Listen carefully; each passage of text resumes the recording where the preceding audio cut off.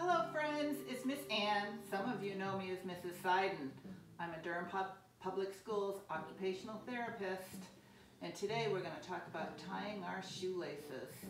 Tying shoelaces is really important. It's something you learn as a kid and you use it all the way into grown-up years.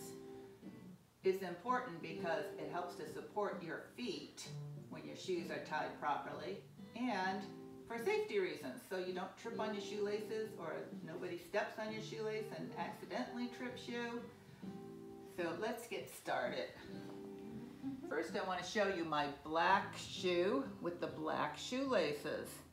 Sometimes when you're first starting to learn how to tie shoes, it can be really hard to see which shoelace goes where. So I'm going to show you on my dark navy blue shoe with the white shoelaces how to tie shoes.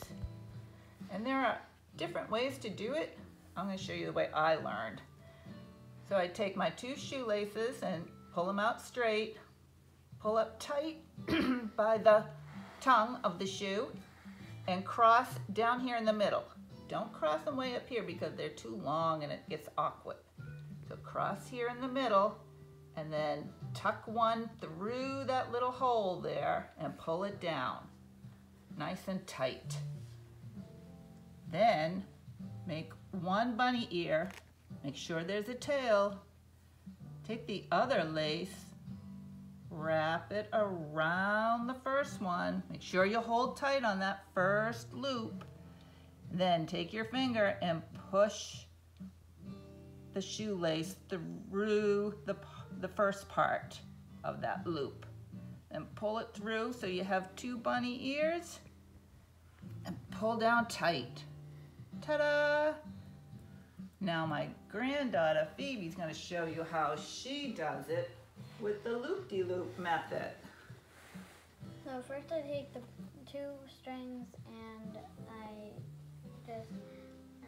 put this string down here and I get a little like X cross thing up there, and so I can't pull it as tight as Nana can, but it still works. And I take this and I make a loop with this one lace and I wrap it around and I tuck it through and I pull. But if one of these tails just go through like this, it's okay, because it would just mean that you could try again, or that one of your loops are too big like this and the other one's just smaller. Good job, Phoebe. I'm going to show you a little trick.